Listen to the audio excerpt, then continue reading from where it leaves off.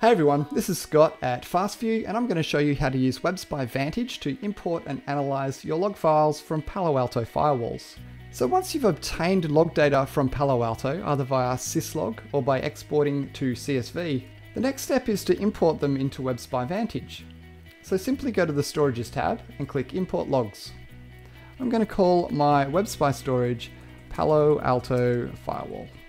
And click Next. I'm going to select Local and Networked Files and Folders. And I'm going to make sure I've got the Palo Alto Networks loader selected. Now WebSpy Vantage supports over 200 log file formats from other network devices, so if you're not using Palo Alto Firewalls, there's almost certainly another option there for you. The next step is to add the folder where your log files are stored. So I'm going to click Add Folder, and my log files are stored in C Drive, Logs, Palo Alto Firewall. I'm going to click OK, and you'll see that I've got all of my log data that I've exported to CSV. I'm going to ignore the last 3 pages of the import dialog and just hit OK at this stage to get that import underway. WebSpy Vantage's multi-processing technology can import multiple log files simultaneously to increase your import speed.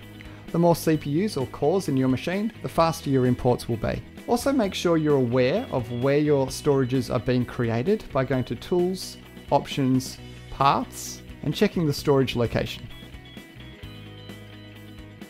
Okay, that import's now finished, and you can see it's imported 419,000 records from my Palo Alto log files. Now that I've imported my Palo Alto log file data into a WebSpy Vantage storage, I can use this storage for reporting and analysis from this point on. So you can even delete the original log file data and still be able to report on it. To start with, let's go to the Summaries tab and run a new ad hoc analysis. I'm going to ensure I select my Palo Alto Firewall storage, and I'm going to also select Ad Hoc Analysis and click OK. The Ad Hoc Analysis shows you all of the fields that you can report on from your Palo Alto log data, such as actions, so you can report on blocked traffic versus alerted traffic, applications, categories, your Palo Alto rules, websites visited, and of course, users. WebSpy Vantage can also link an authenticated username up with their object in Active Directory or any directory server. So you can look at real usernames, group them into offices, departments, or even the entire company. To create these groups, simply go to the Organization tab and use the Import Organization wizard to import details from your directory. As you can see, my organization is grouped first by the organization name, then into cities, and then by departments. And underneath that, I have my users. Just make sure that you're using a correct username as per your log file data. So if Palo Alto is prefixing a domain, make sure that's covered in your username attributes. When you import your organization, WebSpy Vantage automatically populates some aliases in the background. For example, my username's alias, you can see is populated, so that if any of these values appear in my log file data, my reports can show the real username. WebSpy Vantage has also created an alias for both of those groups that were created. So I have a departments alias, and I've got all of the users that are located in my corporate department, for example. And I also have an offices alias. So I've got all of my users located in the London office. You can then utilize these aliases in your reports and analyses, and also when filtering reports as well. So let's do that. Let's go to the Reports tab and take a look at the report templates. WebSpy Vantage comes with a range of default web reports, but they're quite generic so that they work across any log file vendor that logs URLs, date times, and usernames. Unfortunately, they don't utilize some of the cool stuff that Palo Alto logs, so I've created a couple of Palo Alto specific report templates. To do that, simply create new template and make sure you select the Palo Alto Threat Schema or the Palo Alto Traffic Schema. So this productivity report is based on the Palo Alto Threat Schema so that I can analyze the URLs that people are accessing. You can see that it's first giving me a productivity assessment, and the key column here is based on the category field and applying an alias called productivity that groups my categories into productive, unproductive, acceptable, and unacceptable. Just to show you real quick how that works, go to the Aliases tab and take a look at the productivity alias. So we can see all of my unproductive web categories grouped nicely into unproductive. and you can modify this alias to suit your organization's needs. Let's go back to reports and edit my productivity report. You can then see it's going to give me a list of categories, sites visited, applications, and so on, and then it's going to give me a list of users. And for each user, I'm going to see the sites, applications, and productivity for each one as well. So let's generate this report on my Palo Alto Firewall log file storage. I'm going to generate a web document. I'm going to just call it Productivity Report. I'm not going to worry about creating a separate report document for each department or user at this stage. I'm just going to create a single report. I can also apply filters if I want to, but I'm going to leave this unfiltered, and I'm not going to send the report via email to anyone at this stage either. Let's hit OK to generate the report. Okay, and here's my productivity report for Palo Alto Firewall. If I click the first section, we'll see our productivity breakdown. 79% of my organization is browsing acceptably and 14% productive, so that's great. But there is a small percentage of traffic that is unproductive and unacceptable. So let's find out more. Let's open up the productivity assessment on the left-hand side, and let's open up unproductive. Here I can see all the unproductive websites or categories being accessed. So we've got social networking making up 55% of traffic, shopping taking up 29%, and so on. I can go down to the sites visited section to see what types of websites are being accessed, and you can see Amazon.com is definitely the largest website being browsed. Google Plus and Facebook and Twitter is also taking up a lot of unproductive browsing.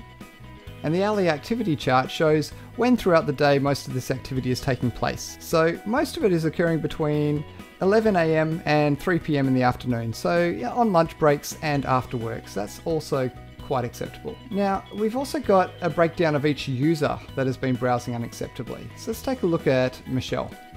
Here we can see that Michelle's mainly on Twitter and Facebook and Google, and we can see the same sort of information just for Michelle's browsing, such as the applications being used, the categories, the dates that she's online, when throughout the day she's browsing these unacceptable sites, but also the full activity log. So here you can see that between 11 AM to 12 PM she went to Facebook, started browsing Facebook at 11:05 AM and browsed it for half an hour. The next day between 12 and 1 she was on twitter.com, browsing that for half an hour as well. So you can see all of the browsing sessions for unproductive usage. And we've got the same information for any of our top users.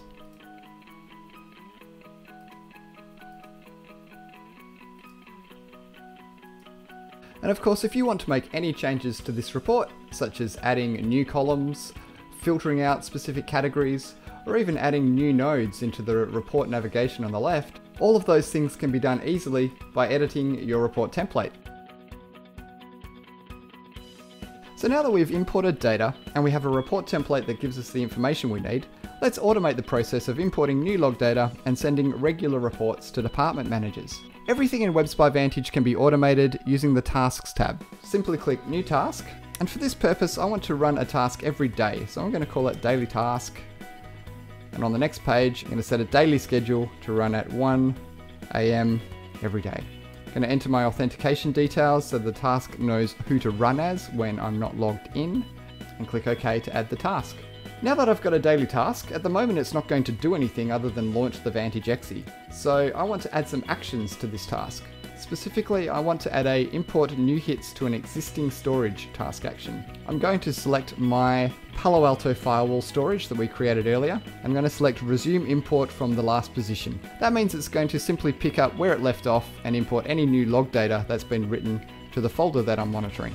So now at 1 AM every day, WebSpy Vantage is going to import new log file data into my storage. Now that storage is just going to grow and grow and grow until you run out of disk space. So it's a great idea to also add a data retention policy using the purge data from storage task action. Again, I'm going to select my Palo Alto Firewall storage, and I'm going to say purge data older than 3 months. And you can set that to whatever you like based on how much disk space you have available. So now at 1 AM, I'm importing my latest log file data into my storage and keeping that storage nice and trim to the last 3 months. Now I'm going to add a publish report to web module task action. The web module is a separate web application, which is basically an intranet site that you can publish reports to. You can then allow department managers to log into that site and view reports that they have permission to view. So to do that, I'm going to select my Palo Alto Firewall storage. I'm going to select the productivity report, Palo Alto, that I created earlier.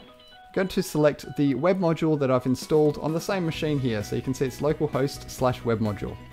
Now I want to create a report for each department manager. So instead of a single report, I'm going to select report on each group, and I'm going to choose my department's group.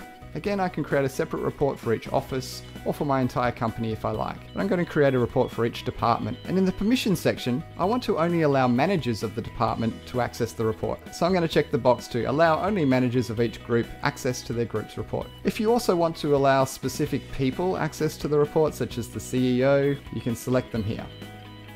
Now I'm running this report every single day, so I don't want to report on my entire 3 months of log data every single day.